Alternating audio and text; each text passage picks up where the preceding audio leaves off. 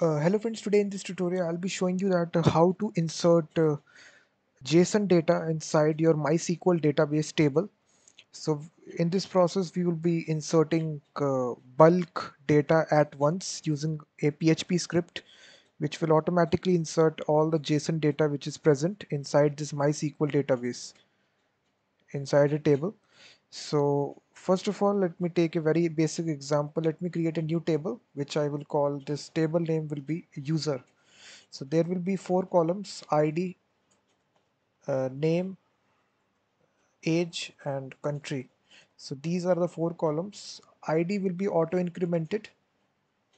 So we auto incremented. You will see that. After that, this will be varchar.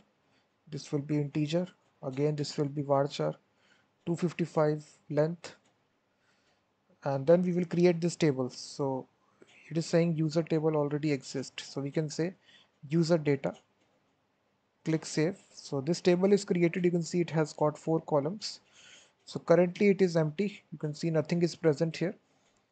So right here we will be creating this user.json file, guys. So inside your root directory, wherever you are building your project, here you will be creating a object.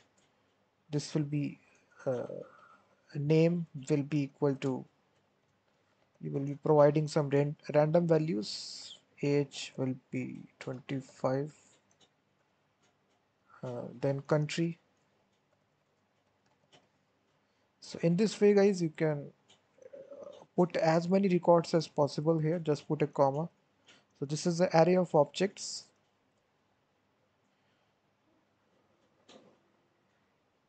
So here you can change the name to any name of your choice.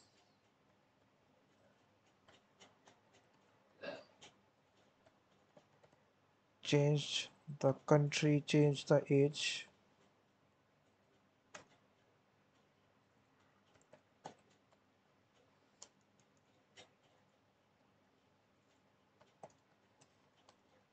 So we can see we have defined four objects here. So we need to insert this data inside this table, which is currently empty right now. So how to do this inside PHP script? So let me delete all this source code and start from scratch. So basically, guys, I have written all this, given all the source code inside the blog post that I have written on my website Coding Shiksha. So this is a blog post which will contain all the source code. If you want this source code, you can go to the description of this video to download all the source code. So here we are including jQuery. Also, we are using Bootstrap and Bootstrap main.js. This is not necessary. We are just styling the application for it. So you can just don't write. It is not mandatory for this application. And this is a custom CSS. All you will find it in the description of the video. So now, guys, I will write the source code step by step. So just wait. Let me paste this code inside this notepad so that I can write. So first of all, guys, we need to uh, inside our this one we need to have a PHP block. So we need a connection to the database. So here we will be having connect. So MySQL I connect method we will use, and here we need to pass the host, which is localhost, username, which is default username is root, password is nothing, and the database is YouTube. And after getting this done, guys, now what we need to do is that we need to write uh, our we need to get we need to declare the variable query, uh, which will be empty by default, and also the table data variable. So declare these two variables which will be currently empty by default. After this we will fetch the file name which is present inside the same directory, user.json. So inside this file we have defined these data here that needs to be inserted. So this data is static right now, but it can be coming from an API. You can make a request to the API. All this data can be coming from an API as well. So, but in this video, I will be showing the static data that you have defined here in this file. So after this, we just need to get the data here. We need to first of all convert this to a array. So we will first of all get the content by file get contents. So this will get the JSON, and now we need to convert this to an array. So we will use JSON decode and pass the data and the second argument to true. So this is converted to an array, guys. So now we can use the for each loop which is there. We can pass this array, and for each row, array as row, for each row we need to insert this to table.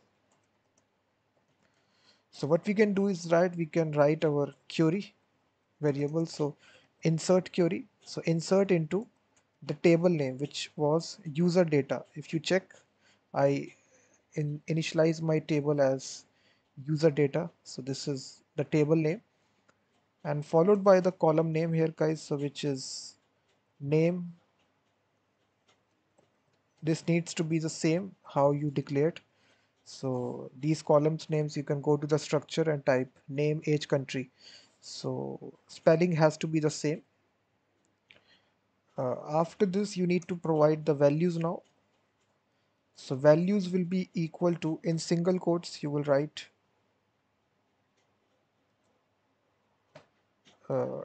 dollar row. So inside this we have got our name parameter.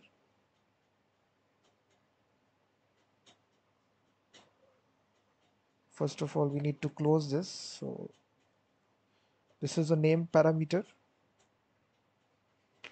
If you closely look here, we have got this name parameter, which name, age, country. These spelling mistakes has to be same as well. So if you have put capital here, you need to write capital there. So this needs to match here. And similarly, after this, you will put a comma, and I will just copy this one more time for the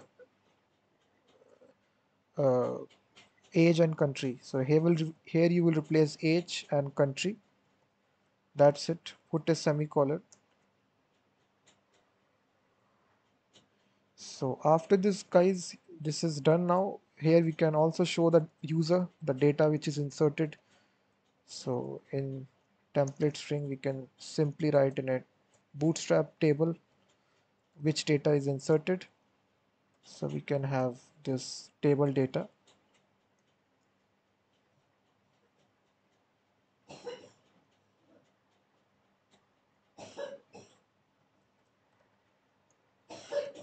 Row,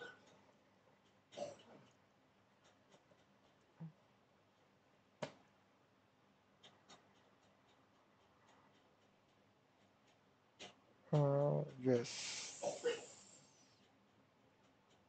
let me just paste it. This is slightly complicated to write here. This is also not mandatory. We are just showing on the browser which data is inserted, so it is not necessary for the script. So that's okay now. After this, after this loop ends here, we will first of all check if the query is successful or not. MySQL multi query. So here, guys, we are inserted multiple records out there, so that's why we are using MySQL multi query. So here we are saying connect and query. So our query was insert into user data. So if it is successful, then we will simply say inside h3 tag JSON data inserted successfully, break tag, and after that we will also show it inside the table like structure which data has been inserted, so that the user must know which data has been inserted. So inside a bootstrap table you can see we have given the bootstrap classes table bordered. This is not necessary, but we are just, for the user's sake, we are just telling them which data is inserted. That's it. After printing it out, if I reload this application now, you will now see this is currently empty here. Nothing is there. If I reload the page, so it is saying that uh, undefined index gender. Oh, sorry. I think we have, this needs to be age, country, and also here also, yeah. Just make this change, and I think the data was inserted successfully. It was just a problem of displaying it. If you refresh it, the data was, one row was inserted, you will see that. One again inserted, you will see that. Now JSON data inserted successfully. These are the 4 rows which got inserted. If I check, refresh it,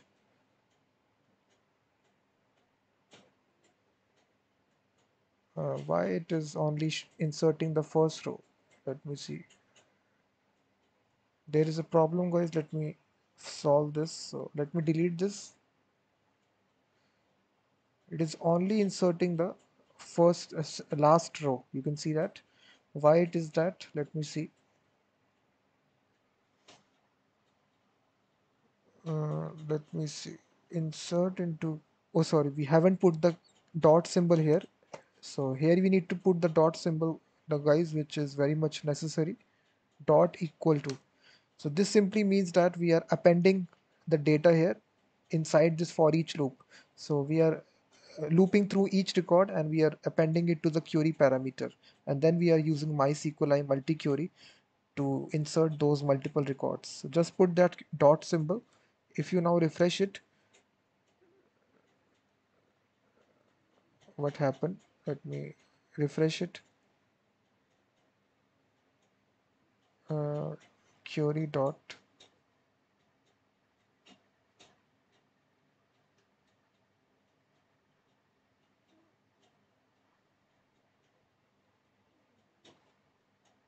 let me see, guys, what is the problem now.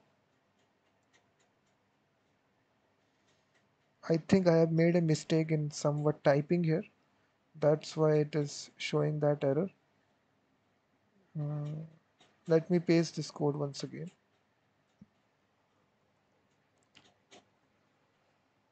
So let me paste it, all this code.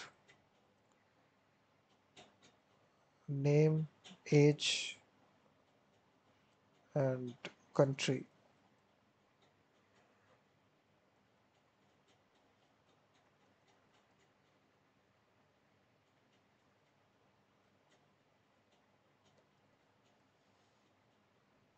So now if you, hopefully if I refresh it, the data will be inserted. You will see all these 4 records is inserted, and if I refresh it now,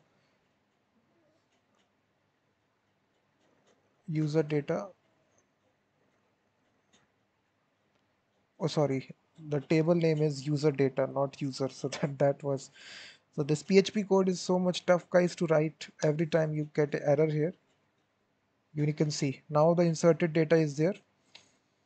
You can have as many records as possible here. Just go to user.json, and if I copy this, paste it, so now we have got 8 records. So once again, if I reload the script, if I refresh, you will now see 8 more records will be added. So this is not taking into account the duplicate records. It is also inserting duplicate records, but you can also put the functionality that only the unique records will be inserted. You can just put a if condition, just check for the name. If it is already present, then don't insert that. You can do it yourself, but this is the idea of how to insert from a JSON data file to your MySQL database table. So this is bulk data insertion PHP script, which is available here. If you want to get all the source code, you can go to the description of the live stream. Please hit the like button, subscribe the channel, and I will be seeing you in the next video.